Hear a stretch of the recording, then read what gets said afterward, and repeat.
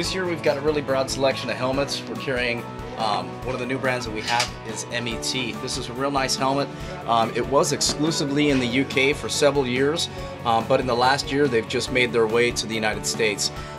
What makes these helmets really nice is one, the venting on them.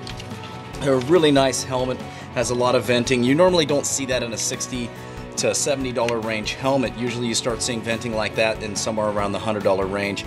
These helmets range anywhere from $69 and up. Very comfortable.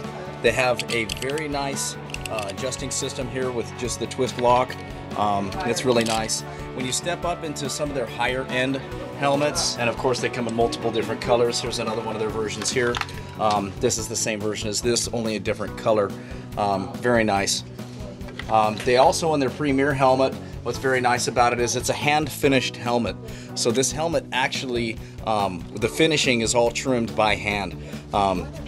If you look at it, it also has a rubber piece on the inside that fits on top of it sits right on your forehead, which keeps the helmet in position and keeps it from moving around, and it also makes the helmet very comfortable.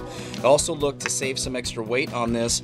You can see that the stitching on here in the center actually has this piece in here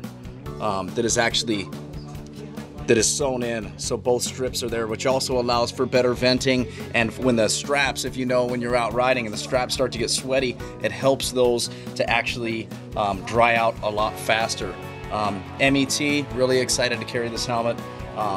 Full line of helmets, from anything from children's BMX in all of our brands, whether it's